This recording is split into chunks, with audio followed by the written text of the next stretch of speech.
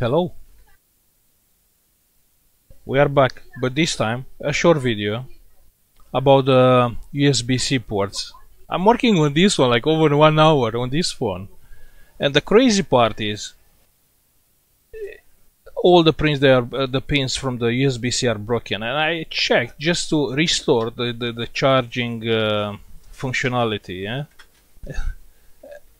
I tried to find online like anything about this. I couldn't find anything.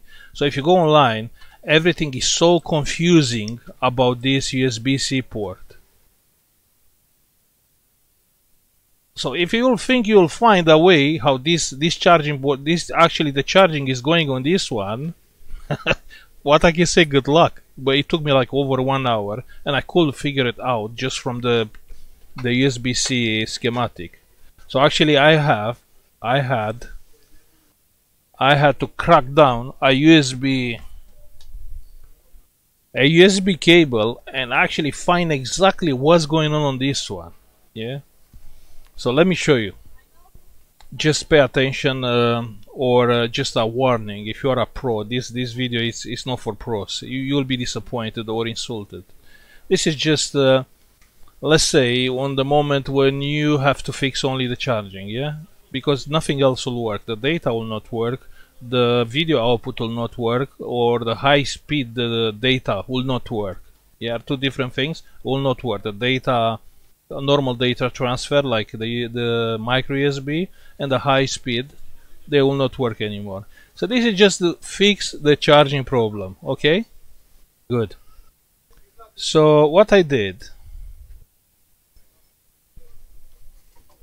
just ignore the solders and everything. Yeah, this is your USB port. This is it's for any USB-C. This is not only for this. This is a Samsung phone. I don't know what Samsung. It's probably some A5. I can tell you exactly what it is. A3 2017, but that's not important. Okay, so the way how you can restore the charging on a USB-C port, all what you need, yeah. So it's all about all what you need, the minimal necessary, yeah. So the pins are like that, yeah. Let me present you the pins.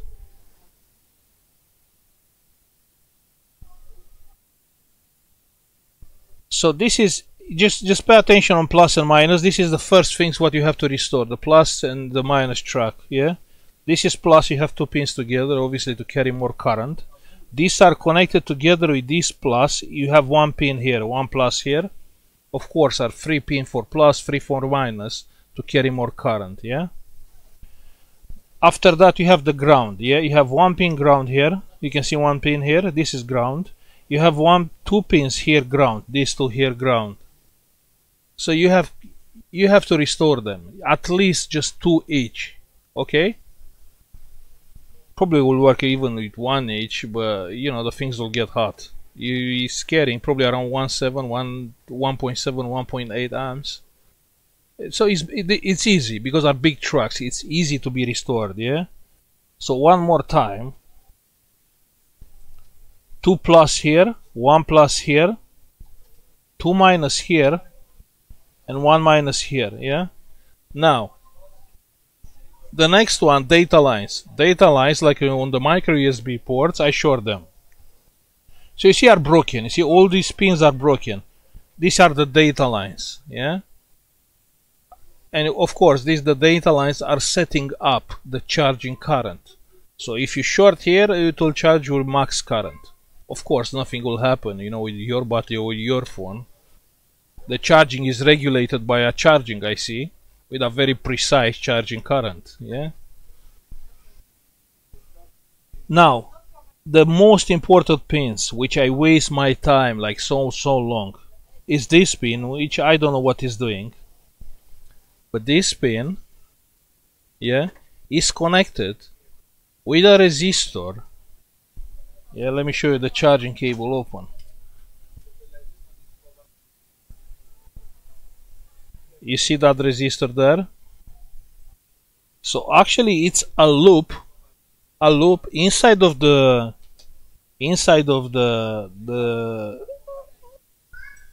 cable. So it's a loop from this. The loop is starting from this pin, yeah. It's going around on the cable. You have a resistor on the serial mode, yeah, and after that it's coming back exactly on this pin. So these two pins are a must. Without these two pins, will not charge. You know what will happen? It's starting 400 milliamps, going up 1.7. 1 second later, it's back to 400. Yeah. So this is very important. So I waste my time only for these pins because I couldn't understand what was going on here. Let me bring this on focus. You know, just I'm doing this video because maybe there are people searching for a fix, just for a charging fix. Because obviously the phone comes here not charging, with a charging issue, not like it's not displaying on HDMI out. Okay? Or I don't know. I just gave you an example. The phone has a micro SD card anyway, so you can save the data without problems. So very important. This is plus. This track, yeah, has a serial mode, a resistor, and is coming back to this track. Okay? Good. The next important track, yeah, and these are important again, very important, is this track and this track from the ends, yeah. So this track actually is going to the ground of the cable. Same as this, it's going to the ground of the cable, yeah. I don't know what this design. So let's say I couldn't figure it out why they used something like that to detect the charging cable.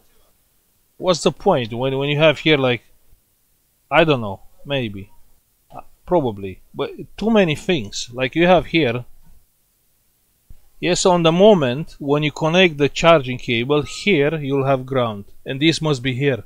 So you have to redo these tracks, this track and this track, yeah. You have to redo them. And after that you have this important track which is going on the, you can make it here, you know, it's more hard just to connect from here to here a resistor on a serial mode, yeah, to just bridge them with a resistor on a serial mode. I don't know what value has the resistor, but that's not important. It's more easy just to redo these two tracks. Okay, data line shorted, we have plus plus minus minus, and that's all what you need to restore the charging on your USB-C port. Okay. The other things, it's you don't need them. Are for something else. Yeah. You see, all are broken here. The data lines is shorted, so the charging current is max current. Okay. Well, let's say if you really try to do this and still have data transfer, just don't bridge these two resistors, yeah, just use two wires and redo these tracks. So these are the data lines, plus and minus data, yeah. Okay, the charging, it is charging, of course it's charging, but you know, it was like, why is not charging? You know, was the data line, I showed the data line pins, okay, plus and minus, and was still not charging. I was like, why?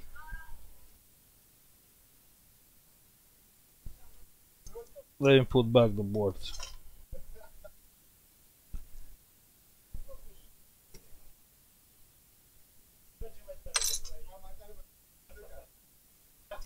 Who knows, maybe somewhere someone is searching for something like that, a solution for charging.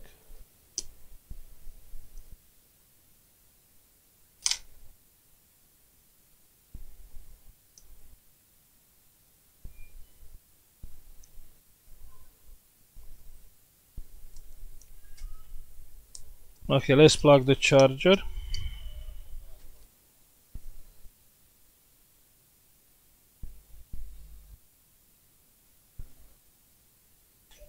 Pay attention on the current, yeah? 1.4 amps. So it's charging fine. So all the pins what we need. Okay? It's not a big thing, but you know, it can happen. Like you want to fix it and you want to fix only the charging. Let's say if you want to fix everything, you have to bridge each pin. It's just a bad design. That's why the trucks are getting broken. Okay, but it's charging fine.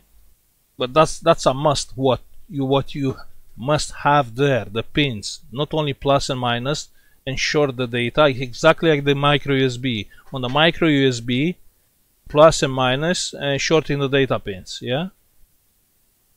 So the data pins, when you charge the phone, actually it's acting like a setting up the charging current, because maybe you don't have like a 2 amp charger, maybe you have only 1 amp. I don't know. It's, you understand the point of this. Okay, so thank you for watching.